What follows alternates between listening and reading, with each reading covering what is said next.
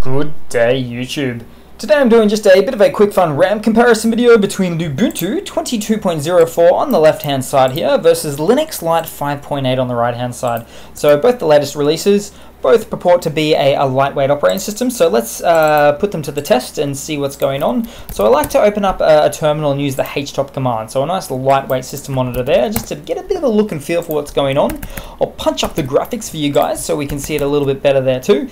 And Lubuntu is running at 403 megabytes of RAM on boot up, whereas Linux Lite is running at 520 megabytes of RAM on boot up. Sometimes I'm not the biggest fan of this for Lubuntu, Linux Lite, should I say, because it is actually, well, Lite is in the name, and I guess that's all I want to say about it. I have seen some GNOME environments or KDE Plasma desktop environments like Ubuntu that run at about this amount of RAM on boot up, so not the biggest fan in a way there. They are both actually running on the Ubuntu backend.